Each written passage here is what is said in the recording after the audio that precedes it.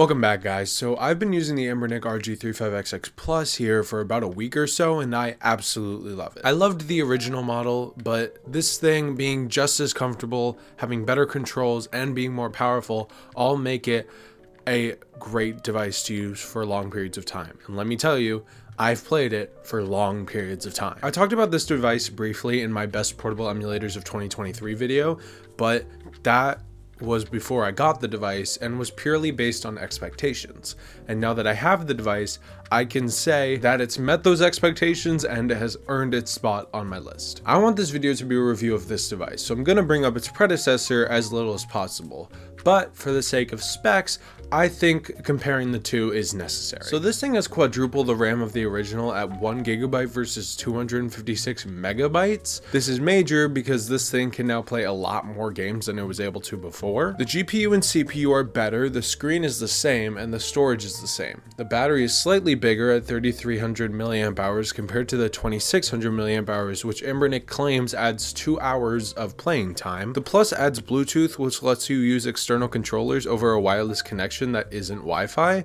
The Wi-Fi also allows for multiplayer with other Plus models and Wi-Fi streaming, which is interesting. It has the same mini HDMI port on the top and the same vibration motor from the last device. The internals are pretty much the only thing that's plus about this model. Anbernic says that the Plus model is 0.2 centimeters taller, but I do not notice it at all. It retails for $64, which was $6 more than the non-Plus model, but the original has had its price cut several times and is on sale right now, even from its discounted price. So for now, the Plus is $16 more. Who knows when that'll change if they drop the price of the original more. I mean, it just makes the original a better value, but also it's hard to compare the prices when they keep changing the price. The hardware is only slightly different from the original model, but the changes they made are improvements. For starters, they made the shoulder buttons slightly curved with the L2 and R2 buttons higher, so you can differentiate the buttons and press any of them much easier than on the original. This upgrade is based on a mod from the original that increased the size of the shoulder buttons. It's cool to see Anbernic listen to the people that bought their products and listen to their suggestions of how to make it better and actually implement it in their newer versions. Another upgrade made was the D-pad. Now, the D-pad on the original wasn't the worst thing in the world, but at least on the stock firmware, it really was nowhere close to the best. On the stock firmware, it would read a lot of diagonal inputs when I wouldn't even be close to hitting it, which was annoying, and while Black Seraph's custom firmware did somewhat fix it, it still is prevalent whenever I turn on the device. I'll be scrolling through a menu and accidentally hit a diagonal input. It's really annoying. The Plus model seems to have fixed this issue with a whole new D-pad. The original had one that was very square, whereas this one is more rounded, and honestly, I prefer it. It's not as big, which is a downside on a device that's already so small, but it reads inputs correctly and feels nice when I put it in my hand, which puts it higher in my mind and just justifies its placement on my year-end list. The rest of the buttons are pretty much the same. If any of the face buttons actually feel different, I was not able to tell. They moved the start and select button slightly, which is probably just an internal thing that has to do with the board, but I thought I'd just point it out. The speaker on this one is actually significantly quieter than it was on the original.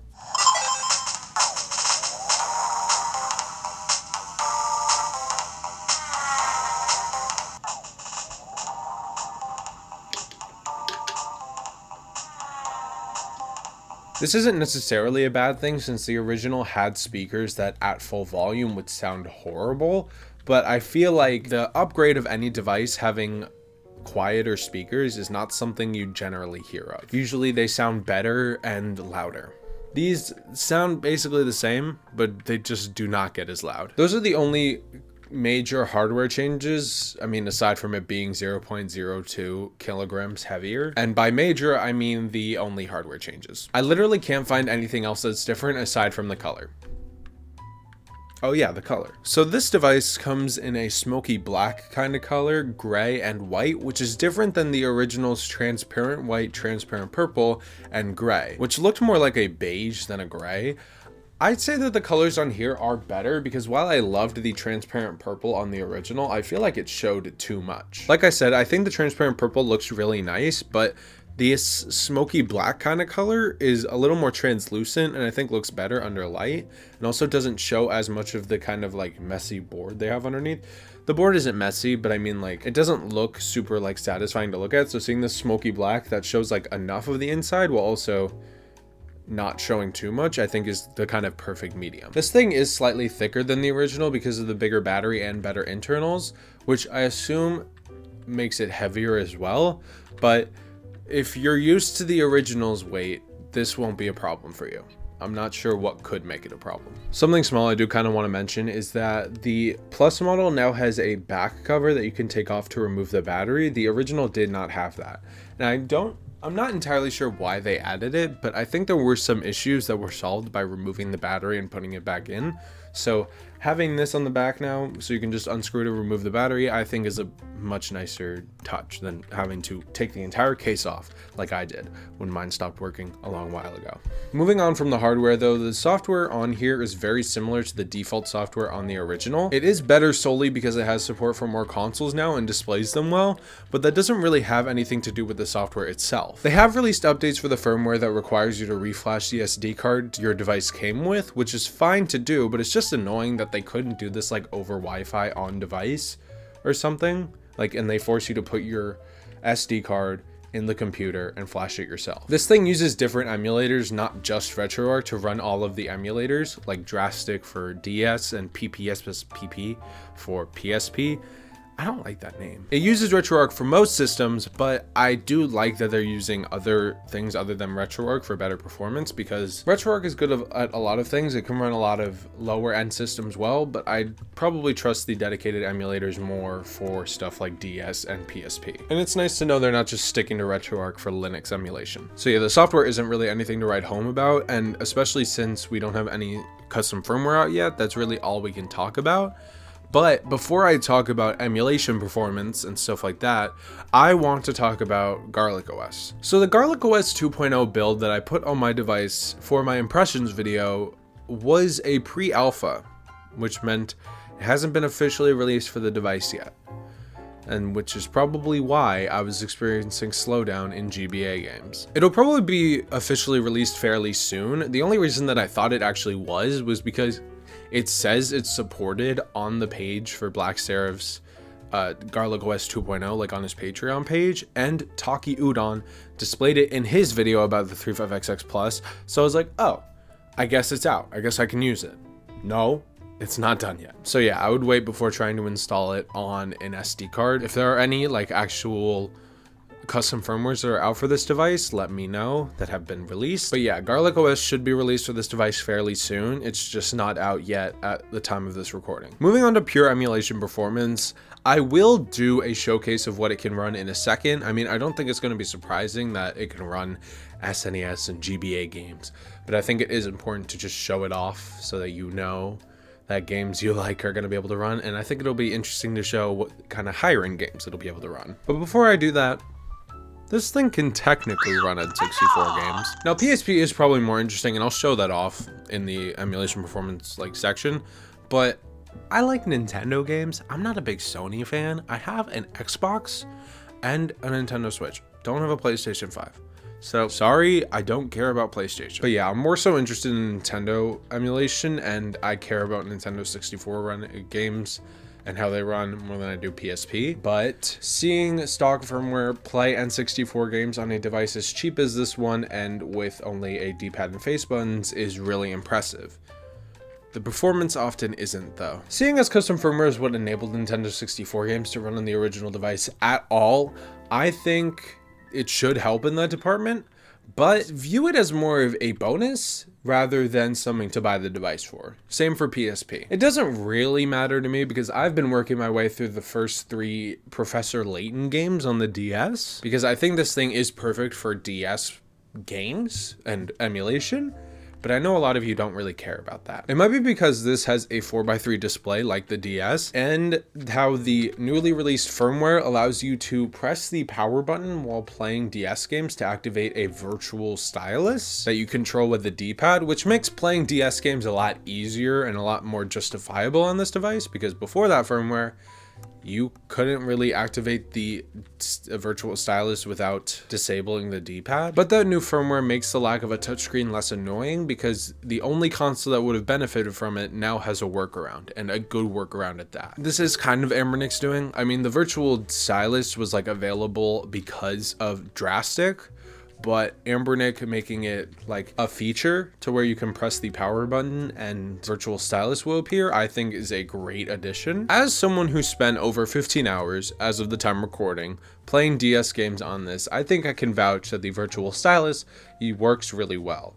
And since it's activated by something as common as the power button, it's a lot easier to use than to like do some button combination. I imagine it would be kind of annoying for devices that kind of switch between using the touchscreen and the D-pad a lot, but that's not my problem. Obviously, nothing's gonna beat using an actual touchscreen for DS games. That's why I loved the 405V and the V, I guess, for DS games a lot, because it was the same form factor, but it had a touchscreen, so it made those games a lot easier to play. But the workaround they made does work very well. I didn't mean to ramble on about DS emulation for so long, but there's not much more I could really tell you about emulation on this device as a whole without just showing you.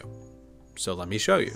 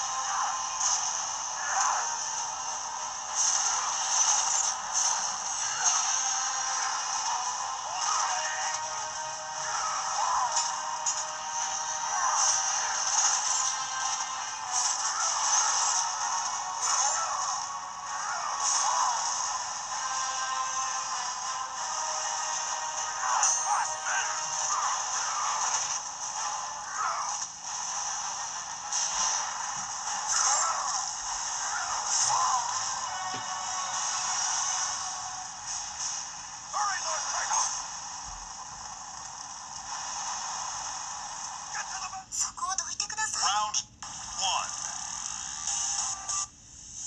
Fight.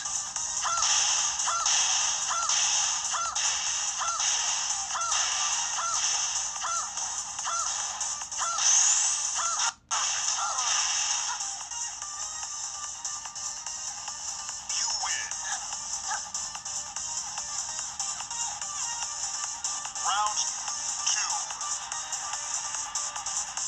Fight.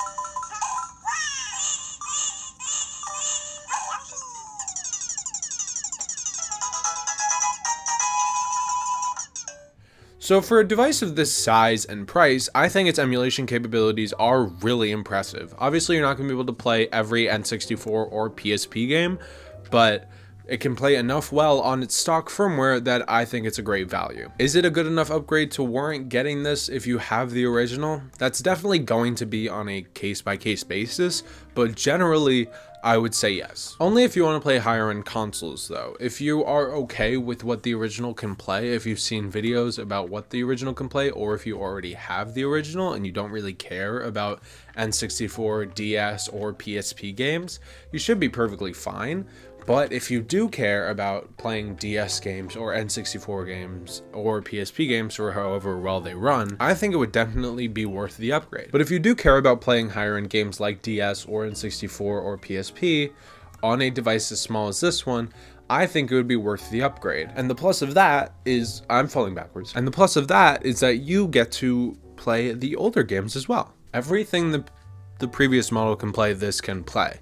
It's just that now it's more powerful and can play more stuff. I feel like to any newcomer, I would definitely recommend this over the original just because I like this design better. I mean, even if you don't care about DS, N64, or PSP, I feel like the design alone, the upgrades that they have on this one, are worth it. I know it's like a $16 upgrade, but for all of this, I feel like it definitely is worth the upgrade. But yeah, for anyone getting into emulation, the better performance and hardware might not mean anything to you, but it's certainly a nice extra if anything. I would definitely recommend this over the original for the hardware alone. Okay, to wrap this all up, let's go over what I do and don't like about this device. So what I do like has to do with the internal changes. Obviously, I love that it's more powerful, but it also has to do with the hardware changes. They are fairly minimal, but any upgrade they've made has been a very positive one for this device. The bigger shoulder buttons, the nicer D-pad, the bigger battery, and the new, better colors all make the device so much better and so much easier to recommend. Like I said, the upgraded internals are major as well because they make playing things that are like